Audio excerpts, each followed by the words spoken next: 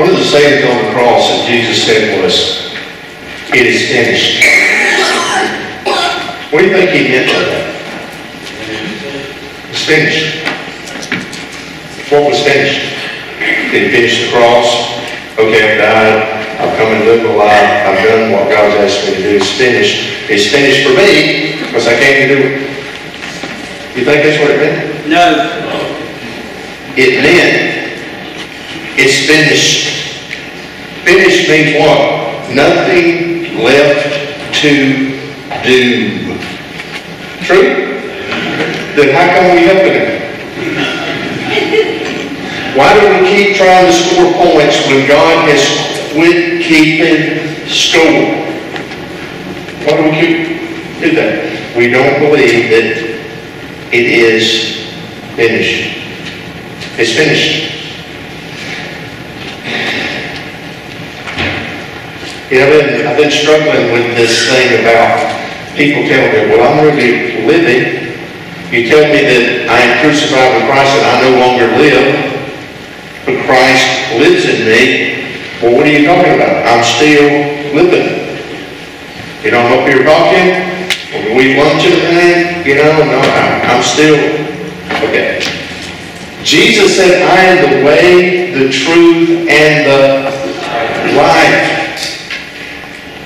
He is the life. Okay, what is Jesus' life like? Love, joy, peace, long-suffering, gentleness, goodness, faithfulness, meekness, self-control. That is life. Are you living that? If you're not living. Because He is what? The life. You may be existing, but you're not living.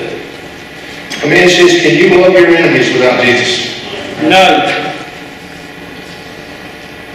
Can you have peace without Jesus? No. Remember, Jesus is those things for you. That's His character, that's His nature living in you. You can't conjure up love. You can't conjure up peace. You certainly can't conjure up patience. Can you? No. I'm going to be more patient. You can't do that. You can't conjure up stuff. But if Jesus is your life, all that stuff will come naturally. Because that will be your nature. The stool, you know, that's probably one of our centerpiece illustrations here. That whoever sits on the stool of our life basically gets to make the choices. We made the choice to let Jesus sit on the stool of our life. But when we do that, and Jesus starts saying, listen, trust me, the number one thing that God created us to be is dependent upon Him for everything. Is that true? True. Can we do anything without Him? No. So we live in dependence upon the Lord, and He will do everything in us, through us, for us, and as us. Right? Amen. Then what is the problem? We believe that, but we won't give Him what? Control. That is the issue. And here's kind of what God gives us: common grace. Common grace. You're sitting here and you're able to come to church. You're breathing. You're able to eat. You're able to sleep. You're able to do things. That's common grace. We didn't ask Him for that, but He does it anyway. You know? Faith means that we cooperate with God in what He wants to do in and through and for us and as us. We would do a lot more if we quit dragging our feet. Problem is, we just don't believe God will do that. Let me give you an illustration. Let's say that I take Jackson into a toy store.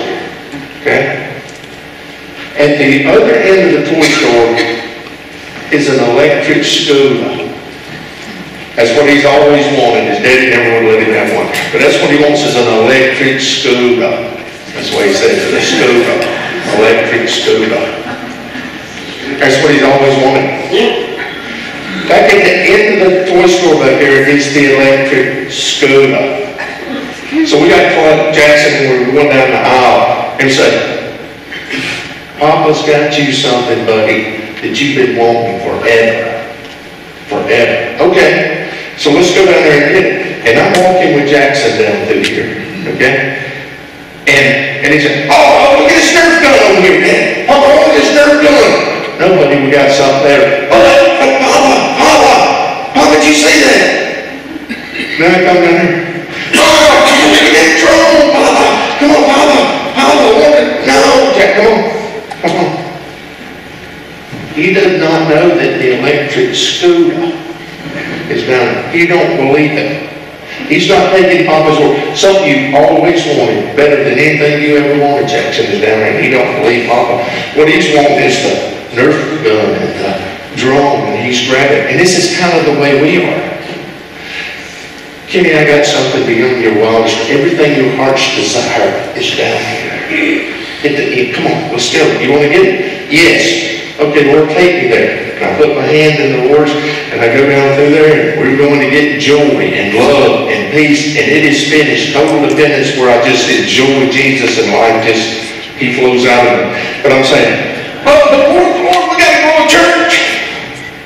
You know, I got to get this sermon ready. And Lord, I'm ready. We got to watch the Clemson game. Amen.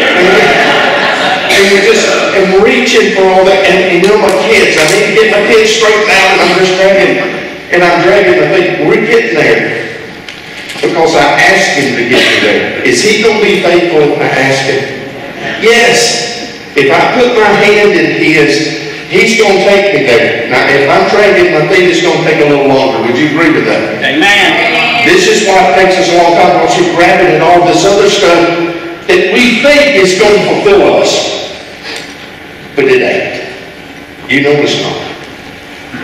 And so, he's pulling me along because He's got a hold of my hand. Because I asked Him to. I gave Him the stool. I gave Him my hand. I said, Lord, I'll get distracted, but take me where You want me to go.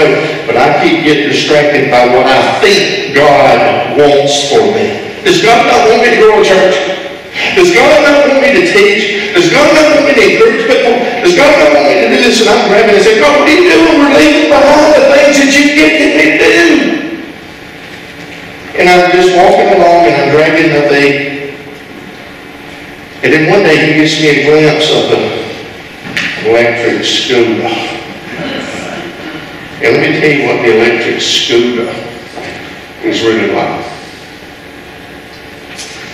When Jesus said it is finished, that means I'm finished trying to live a Christian life. And I let Jesus just live His life through me, for me.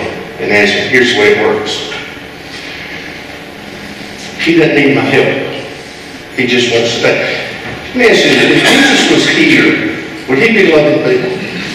Would He be kind to people? Yes. Would He be patient with people? Yes. Oh, okay. All right, He'd be all those things, right? Well, Jesus is alive. You know where He lives? He lives right here. He lives right there in you. Okay? You just go out and live, and you just enjoy life. God is the capital S source of our life, right? We're the little s source. He is the initiator, the creator. He's the cause and effect of our life. We don't cause it to happen. We don't make it happen. He just comes out of us as He goes out. We're just a vessel and a vehicle. I got a section in the book. It's called Vines and Branches, Vessels and Beverages. He's the vine, we're the branch. We're the vessel, He is the water. You see, this is the way it works out. People say, how does this work out? What do I need to what? Do. You don't need to do anything. You need to stop doing, and it'll come out. This is the way it happens. We did a wedding this weekend. Went to Charleston, and I told Kelsey, I said, this was very poor planning to have a wedding during football season. And especially when Clemson's playing, at 3:30 you have a wedding at 5. What were you thinking? And so, you know, we laughed about it, and, we joked about it and stuff, but we went down there. So we stayed at the place, and I'm trying to figure out, because you have to check out at noon, right? I check out at noon. So I'll go to the desk and I'm thinking, there's nobody here. And Friday there was nobody there. And so I go in and I say, could we possibly get a later checkout time? Because I would have liked to stay there till 4 o'clock. The wedding was at 5. We could have stayed there, got dressed, and went on, and not have to go out somewhere and just sit around, kicked out of the motel room. So she said, yeah, we can let you stay till 1. I said, bless you, my child. Okay, thank you very much. We'll take 1. So about 1:30, she called our room and says, they can't get to you till a little bit later anyway. You can stay till 2. I said, bless you, my child. So we got to stay for a little bit longer. That morning, this is the way it worked out. You see, God is on the stove. When you let him on the stove, he's living his life in it. He's got an agenda that he didn't tell me about. Now, we have a problem with that he didn't tell me about it. And we work on a need-to-know basis, and we need to know. See, and that's, so we get up and we go to breakfast. And so we eat breakfast, and I'm not thinking about trying to reach somebody for Jesus. I'm not trying to encourage nobody. I'm not trying to do anything. I'm just eating the breakfast. So we're sitting here, and a couple right over here at this table over here. They're an older couple. They're probably about as old as we are. They're older couple. And so they're sitting over there, and I say, are y'all here for a wedding? Because when I went and asked that woman about staying a little bit longer, I said, we're with the wedding party. She said, everybody here is with the wedding party. You know, it must be the place to have wedding parties, you know, everybody stays in that motel. Everybody here is for the wedding. So I said, are y'all here for a wedding? And I was not prepared for what the guy said. The guy says, no, we're not here for a wedding. We've been here 4 days. Last week we found our son dead. And we've come down here to take care of his affairs. I said, I am so sorry. I can't imagine losing a child. And he said, everybody's been so nice down here. So we were real anxious about coming down here and not knowing anybody and not knowing where to go for help and anything like that. And so he said that everybody's been something. The coroner calls us every day to ask us if there's anything we can do. And they've taken such good care of us. They've shown us where to go to eat. They've shown us what to do and papers to fill out. Everybody's been so good. And I said, I'm just really so sorry. And his wife came up. Her name was Karen. His name was John. She came up. She said, this is not our first rodeo. We lost another child 4 years ago. And I was like, Lord have mercy. And the Lord said, I want to talk to them. I said, can we pray? And they said, sure. So we just stood there and we just prayed, and you could just feel God just kind of come along and hold their head close to his heart. The rhythms of his heart speaks through their soul. And it was there. And then when we got there, I said, God's going to take care of it. God will guide you. Just trust him. Just let him know. He will tell you what you need to do when you need to do it. And he will be peace for you. He won't give you peace. He will be your peace for you. And so when God said, you need to give him a book. So I had a footprints of the heart in the car. And I said, and it's got some things in there that addresses their situation. And I just said, can I give you a book? And they said, sure. And so she said, but we're leaving tomorrow. I said, I got it in the car. I said, what room are you in? They were in room 118. You want to guess where our room was? Room 116. Right next door. Isn't that a coincidence? How that happened? You know? I didn't even think about it. Jesus just stepped in and says, can I borrow your body and your tongue for a minute? Sure. And God just did it. Didn't think nothing about it. Didn't try. Didn't even think about it. It just comes out.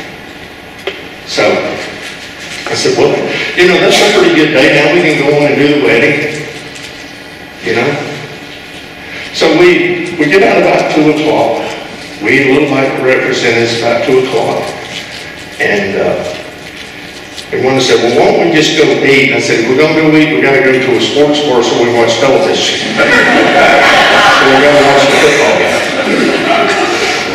And now I really know that I am God's favorite, because we looked around, and one said, well, we could go to Arby's. And I said, well, there's an Applebee's. And so we went to Applebee's. We walked in there wall to wall football games.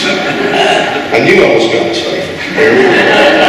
And so we ordered, and we're watching the football game. And this little lady comes out, and we come to find out, she told us her age. She said she was 42 and had a couple of kids. And she was a child, 42. 42 gets younger every day. And so we get to talking. Her name was Becky. And I said, well, Becky, what you going to do when you grow up? She said, well, I love doing what I'm doing. She said, I worked for a little mom and pop hamburger place that had really good hamburgers and food. But it was mom and pop. They couldn't make it. They had to close it down. So I lost my job. I've been waitressing for a long time. And she said, I've been here for about a month. And she said, I have a hard time in a place like this because I know nothing about alcohol. She said, my daddy is a preacher. Baptist. And she said, he was a real legalistic preacher. She said, we had to wear our dresses a certain length, and we couldn't cut our hair. It was really, really strict. And I said, I used to be your daddy. I used to be just like that. I would not buy asthma medicine on Sunday because I was making somebody work at the pharmacy, so I just almost died of asthma because I wouldn't buy anything on Sunday. Because I thought God would be disappointed with me if I did. So, I know where you're coming from. But back about 11 years ago, God set me free from all that, and it ain't nothing like that. I can tell you it's nothing like that. And you can see a little glimmer of hope. She said, I said, if this is all there is, my goodness, is this, just trying to keep the rules? And I said, no, honey, it's not all there is. There's infinitely so much more. She said, well, Baptists believe that you once saved, you're always saved. Then there's other denominations believe you can lose your salvation. Well, we believe that if you didn't live good enough, you lost your salvation. I said, that can't possibly be true, honey. It can't possibly be true. And I'll tell you why it can't be true. Because and I'm assuming that you're saved if you grew up in that household. You were saved whether you wanted to or not. Jesus just didn't come and wash your sins away and then said, try to act like me the rest of your life, and we'll see how good you do when you get into life. I said, believe it. She said, that was it. I said, that's the way it is. But I want to show you something. This is what Scripture says. And everything your daddy's been preaching has been right there in front of him, but he couldn't see it because I couldn't see it for years. It's just right there at one side. Galatians 2:20 says, I'm crucified with Christ and I don't live anymore. Christ lives in me. And Paul said, when Christ, who is your life? See, listen, you're trying to live a Christian life. Jesus is the only one who can live the Christian life. He's crazy wild about you, and he wouldn't come and die for you. He don't need anything for you. What in the world can you do for God that he needs you to do for him? Well, nothing. I don't know. That's true. He just loves you. Listen, I'm going to say something that's going to shock you. God did not create you to live for him. He created you so he could live for you. I never heard that one. I said I didn't realize that either until I had grandchildren. My grandchildren, they don't live for me. I live for them. I'm crazy wild about it. They're not very productive. Matter of fact, they're destructive. And I would die for them. That's the way God feels about you. You can't lose your salvation because Jesus is eternal life. Amen. It's not something you earn. He is a person. I said, I want you to look at this water right here. And I had my sweet tea in the morning. And I said, I want you to look at this right here. Jesus is the water of life. He is the same. But you see, I like a little flavor in the water, and this is Southern sweet tea. Now, you may be lemonade, or raspberry, or whatever, but see, God wants to live His life through flavors. That's why He made us all unique, the way He created us. We're not cookie cutter where everybody's the same. And I said, I want you to watch this. And I squirted a little bit in there, and I stirred it up. And I said, let me ask you something. Can I get that flavor back out now? She said, nope, it's in there now. You can't get it out. I said, once Jesus becomes fused with you and becomes your life, there ain't no way you can get away from Him. Forever. Because wherever He goes, you go. And wherever you go, He goes. And He is in heaven now, and you're right there with Him whether you realize it or not. And it's not something that you earn. It's something that He just lives in through for you. And she said, that is beautiful. I've never heard that before. I said, honey, you're the reason I'm writing this book. And if you will, I'm going to give you my email. If you will send me your email, I will give you the first book that comes off the press. You just send me your address, and I'll send it to you. And I'm going to tell you what, God will change your life. He will transform your life. And you can see the hope come back in her eyes. She said, I've always realized. I said, there's something there. I said, honey, there is something there. And I thought I was just going to get something to eat and watch football game. God said, I'm multitask. I'm multitask. So we got to watch the football game. We got to eat. And we ate too much. But we sat there and talked to Becky. And it was one. And God lets us do that for free. And all we have to do is be. Just be. I want to share this with you, and then I'm going to let you out. This is what I want you to understand my heart about what we're here for. Becky is never going to come to Germany. She lives in Monk's Corner. She's not going to come to Germany. I can't get her to drive here so I can teach her about Jesus being your life. See, we have this mindset, go to church, we need everybody to come here so we can teach them about Jesus. Why? Because they don't send them out there to do anything, just come here, walk out and say that was a really nice sermon, and people come in. I come in just as I am, and I left just like I was. God's not into that. Jesus, what God's called us to do here at Journey is this. He said, I want those that come to this little Journey family to understand that if they will just depend on me and trust me, I will be more than their electric scooter. I will be their life. And everywhere you go, I just want to touch people, connect with people, encourage people, love people. And if you just let me and you will have a ball doing it. If He says, remember the word, number one, dependent. Dependent. Faith is all about depending. God says, depend on me. If I believe it, I'll go out there and live dependently.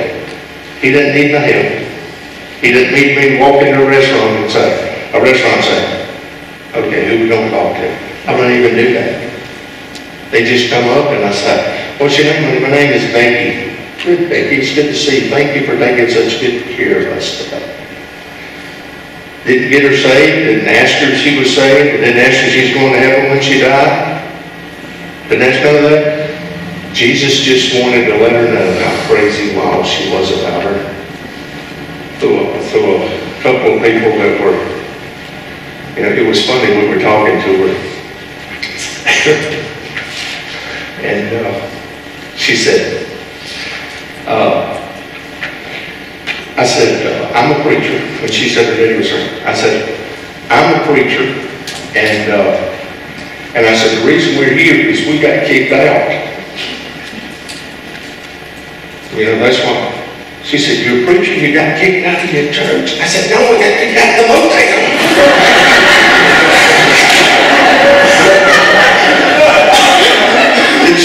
She said, well, for a minute you was in there and the church kicked you out. You're doing a wedding? I said, yeah, I'm giving them a big discount. So we just, you have a good time when Jesus is your life. It's the way it's supposed to be. This is how it works. And you know, our part is to trust it and let Him. His part is to do the work. We're just branches that hang the fruit. We don't hang the fruit. Let me ask you, in the wintertime, when the sap's not in the vine, it's kind of rested, okay? This branch over here can't produce the fruit, can it? It can't produce the fruit. We don't produce fruit. We just bear fruit. We're just fruit hangers. That's all we do. We just hang the fruit. The life comes up through the vine. I am the vine. You are the branches. He that abides, permanent, stays attached to me. The same brings forth much fruit. For without me, you can do what? Nothing. Nothing. You cut that branch off, see how much fruit it's going to bear. Zippo. All we do is hang fruit. Listen. Most religious churches, now here's what you need to do. You need to get out there and witness for it. Study for it. Go out there and compel and God says, I just want you to just go live, and I'll tell you what we're going to do is on the way. There's no muss, no fuss, no bother. And all He's waiting on you to do is to say, okay, and go. Remember this, God cannot steer a parked car. If you're waiting on God to tell you what He's going to do today, we didn't get up tomorrow, okay, well, we're going to stay right here in this room until you tell us about that couple and Becky and what you're going to do today. We're going to wait on you to tell us what you're going to do. That is not going to happen. Because one thing that God does not tell you is how He is going to do it. He just says, I'm going to do it. Well, how are you going to do it? That is not any of your business. And usually He does it in ways that you never would even think about. Never even imagine. From the back door and every which way, all you got to do is just go live. Just go live. Live in reckless abandon. Now, we used to call that, we used to look for kids when I coached to put on the kickoff team that would run down the field in what we call reckless abandon. They only had one thing on their mind, the guy they called the football. You go find him and seek and destroy the guy who killed the football. Reckless abandon. Just throw caution to the wind. Don't worry about getting blocked. You just beam in on him and you just go down through there and do it. That's what Jesus wants to do. You just get out there and live in reckless abandon. He'll take care of the rest. Now, here's how this works. I don't think God, we can ever make a mistake which way we go or whatever. God's going to got something for it either way. You understand what I'm saying? We came out of that wedding venue. It was out in the barn, out in the field. And it was in the middle of the field. And I stood here and the sun was right there.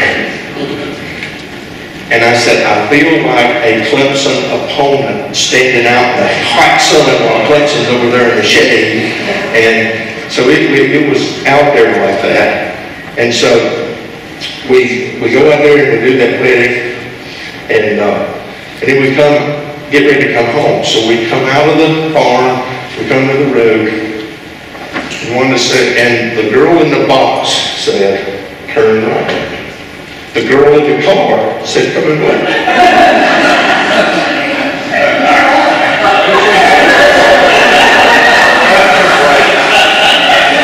And I felt boxed in.